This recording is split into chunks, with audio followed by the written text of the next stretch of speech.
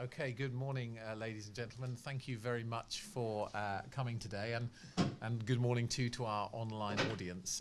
I'm Tom Mitchell. I head the climate change program here at ODI. Really delighted to be hosting this session on the public and the private coming together for improved disaster risk reduction. Let me just say a couple of words of introduction before moving on to introducing the panel. The first is that this is actually the first event in a series of events that we are planning over the next few months to give some consideration to rethinking the Hyogo Framework for Action.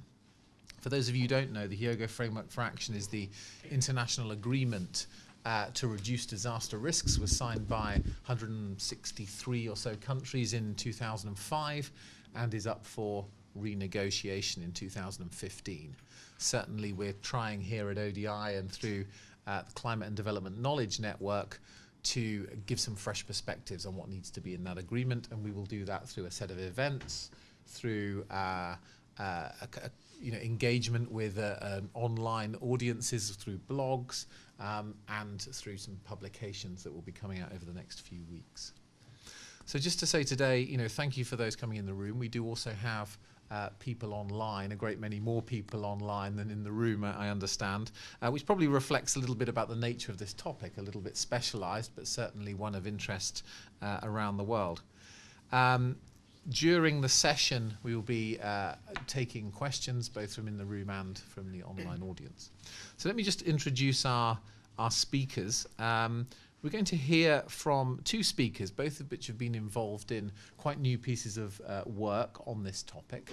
From Christina Becker-Birck from the Meister Consulting Group, who's been working with CDKN to consider lessons from public-private collaborations around the world for disaster risk management. And then from Dan Dowling from PwC, who's been working on the title Resilience in Action, is this? No, this is, and stimulating private sector engagement, investment in building resilience.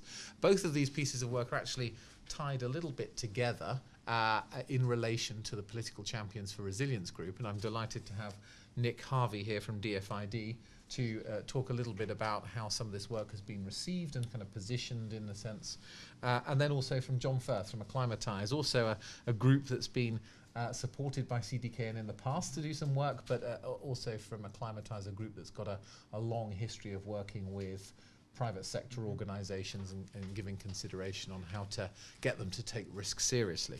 So that's our kind of running order. Hopefully we can keep the presentations kind of short and sweet and leave us some time for discussion.